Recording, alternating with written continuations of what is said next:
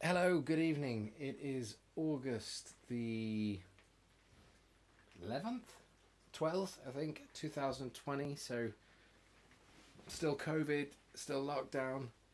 The rains have come, and it feels like it feels like I'm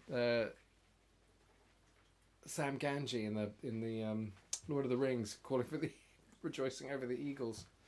Or for was it Sam or was it Bilbo?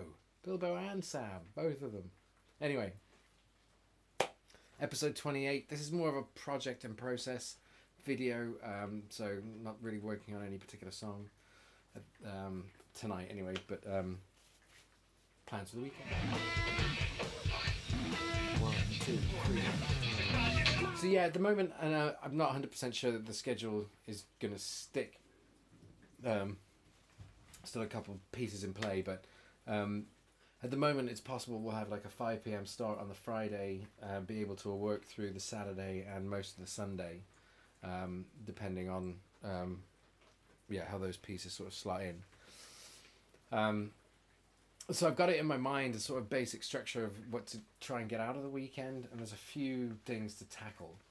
The first thing that I'm hoping to get out of it, and probably the most important thing of all, I would think. I'm just going to try and get a bit more air in here. It's raining, but it's still so hot. England is having a Mediterranean summer, guys. It's weird. Anyway,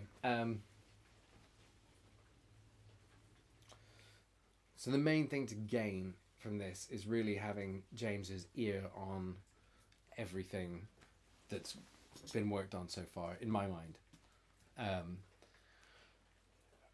I think we're sort of aligned on that. There's been work done on all of the tracks that James has sent me, stuff that he's listened to, but then also stuff that I've done that he probably hasn't, and there's also tracks that I've just worked on completely independently that he hasn't heard yet.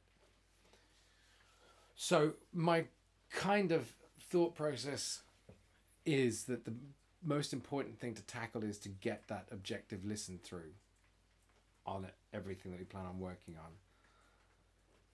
And when I say working on, the I suppose the premise behind the weekend is to get to a point where we have a selection of tracks that are ready to be mastered, really. And the options as far as mastering go, I think, are limited. But also quite clear, so not too difficult to work through.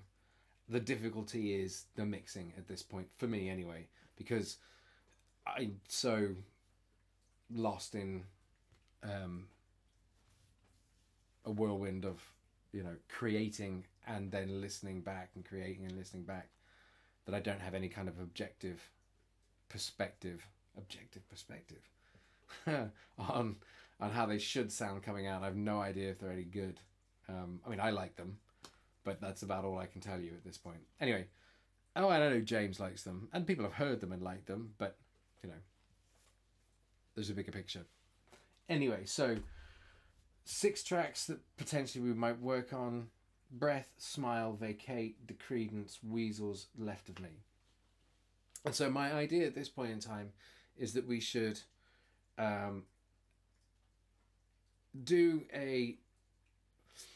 James, I think, is going to bring his PA with him, because we're going to set the front room up as a live room and do potentially a live stream at the end of the weekend from there, or maybe on the Saturday night, I'm not sure which. That means there will be more rain. Maybe it will get even cooler. I can already feel it feeling a little bit cooler. Anyway, is that true? I don't know.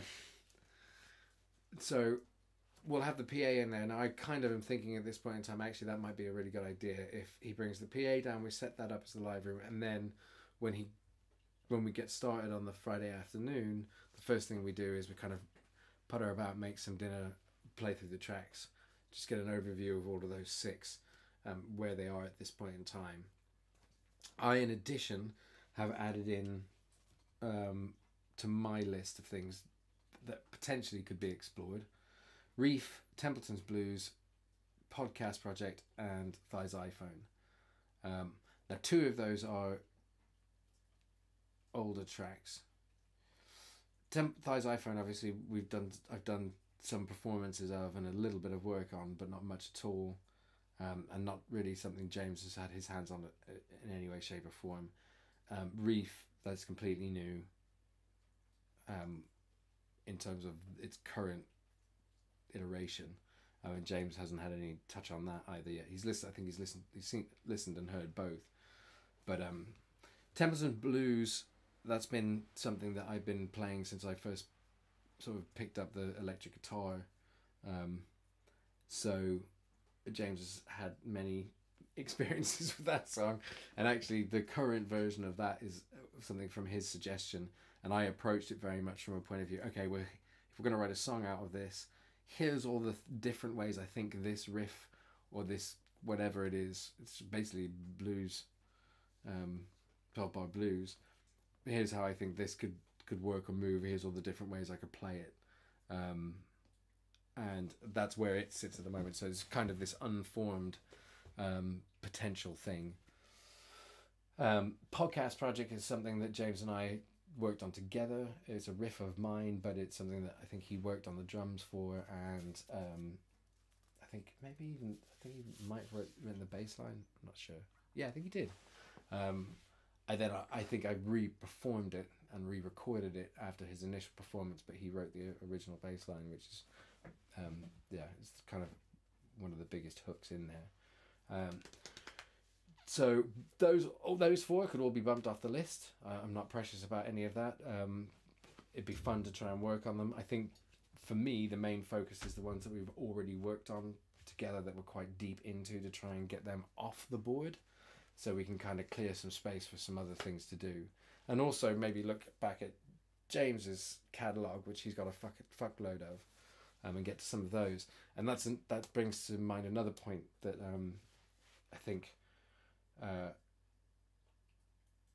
is important. So there's some things that we didn't get to in the last podcast, mainly because we spent the majority of it talking about aliens. But and if you're interested, aliens are real, and you should go back and listen to that episode that's on my channel. It's Sheds, Weasels, Beetles and Bars, and it's episode 4. Anyway, aliens are real. So the podcast I thought about because I'm still a little unsure about what this process means in terms of release stuff. Are we in the process of making a joint album, or are we in the process of making 2 separate albums, or should we be thinking about just releasing singles as individual artists, or what should we be doing? So I think we need to discuss that somewhat. So yeah, going back to the kind of structure for the weekend, my process as I've got it set up at the moment is we do the listen through, not really sort of, we're listening through, just listening, have dinner, whatever. We film a podcast episode from in here where we go through all of the tracks, talk about the structure of what we're going to do, see if we can come to some kind of consensus on the album point of view or the release schedule or whatever it happens to be. I've got this kind of arbitrary date where I'm going to release something, which, I'm still 100 days or so away from. And then on the Saturday, we either then concentrate on trying to do overdubs, re-record vocals, any guitar parts we want to do for all of those 6 tracks, and or work on new material. Or we do all of the stuff that I was talking about and then maybe a rehearsal for the live performance on the Sunday. Or we spend the day trying to play together live to get the there's a plethora of options. I kind of, like I said, my main focus really is to get these 6 tracks to the point where we can take them off the board and we don't have to think about them anymore. And we can either then release them as singles, or we can do, or we don't even do, we could do whatever, right? So however long that process takes, I think that should be the focus.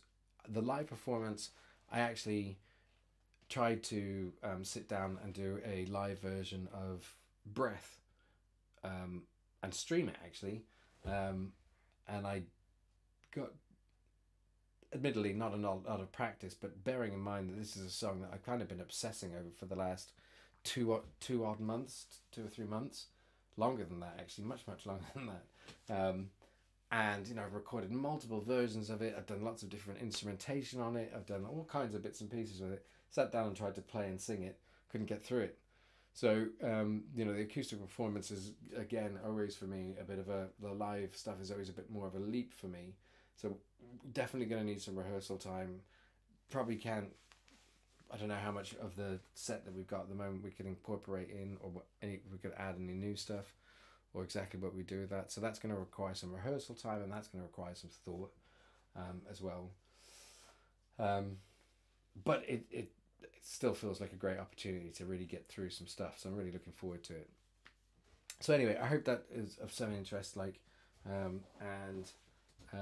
Yeah, looking forward to doing and maybe seeing. If you like what you've watched and you've actually watched this at all, if you do, please subscribe. That's very kind. Or like it or whatever. And I think we'll put stuff up about the gig on a Facebook page, both of our Facebook pages, and maybe see you there.